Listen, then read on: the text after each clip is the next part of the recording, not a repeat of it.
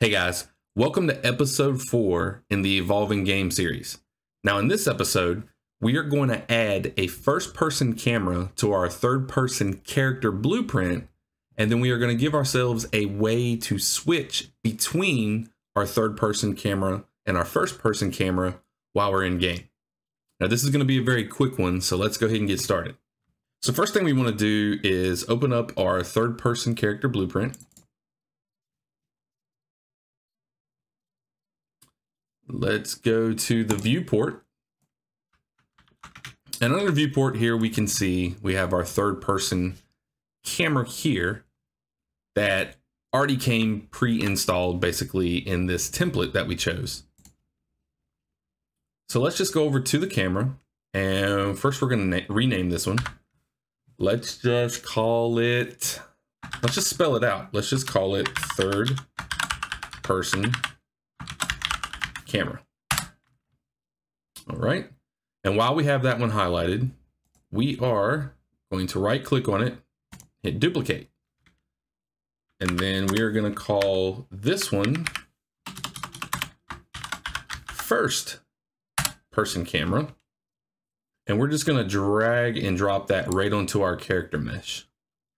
So it is in the same place as the third person camera right now. So we are just going to zero this out. And that puts it in the 000 position of what it's attached to, and that's our mesh. First thing, with camera selected, we're going to come over here to the parent socket. We're going to hit this folder and search. So we want this camera to be parented to the head socket of our mesh. And the head is right here, or we can do search here. Now you see it snaps to the head of our character.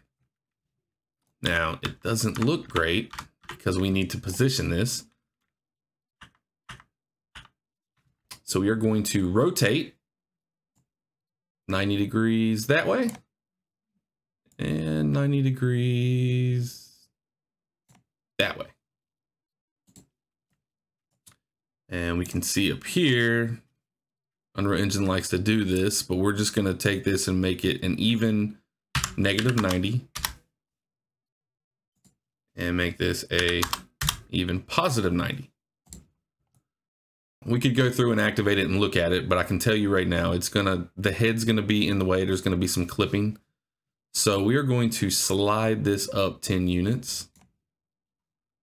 So it ends up being +10 in the Y. All right, compile and save. See, next thing we need to do for the first person camera is we need to, with the camera selected, we need to use pawn control rotation. And then we want to turn off, so if you'll look at our third person camera, we can come up here and you can actually see it here at the bottom of the screen. If you type auto, that'll bring it up just in case you guys can't see that. So auto activate is on the third person camera, and that's what we want. Let's just say we're going to start the game in the third person view, but we do not want that activated for this camera. So with the first person camera selected, let's come over here and turn off auto activate. Save that. And that should be all we need to do with our physical camera adjustments. So let's go back over to the event graph of our character. Let's come over here underneath the sprint that we made in the last episode. And we're going to start our code right here. Now, the first thing we need to do is decide which button we want to press to activate this camera toggle. Let's go over to project settings, go to input.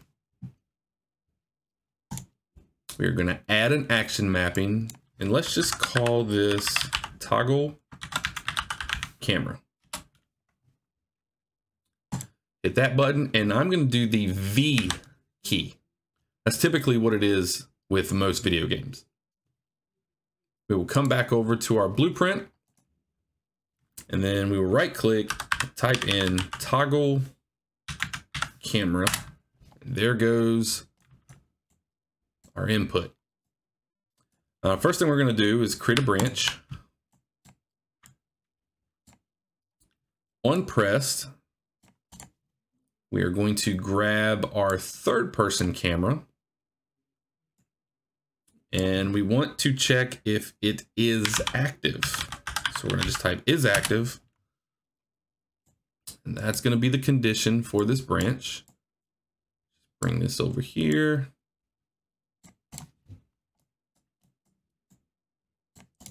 Okay. If it is active, we are going to grab our first person camera and set active. So if it's true, when we hit the button, we want our first person camera as active. Check that there. And then we're going to duplicate this. Oops. And let's just drag in another third person camera. That's going to go to this one. And we want to set that one to not be active. And then we're actually going to duplicate this.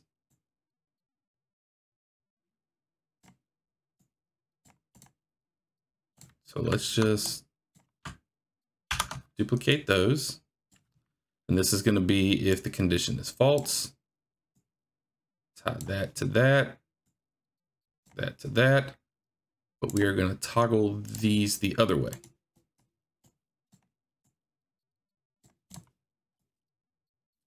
All right.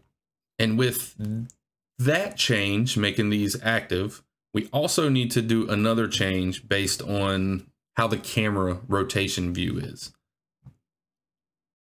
So let's use controller rotation yaw. When we go into first person camera, we want to use controller rotation yaw. So we want so that when we turn the camera, our character is turning with that. Okay. And then duplicate that, run that down here. And this one activates third person. We want to turn that off. And I think we're good. Let's comment this. Toggle camera between third person and first person. Compile, save. Let's jump in and test this out. So here we are. We're in our third person. We hit our V key. Now we are in our first person. Now this is, I did not mention this, but this is a true first person camera. So if you ever see that term, true first person means you can look down and see your body. There's a lot of first person games where you can't look down and see your body.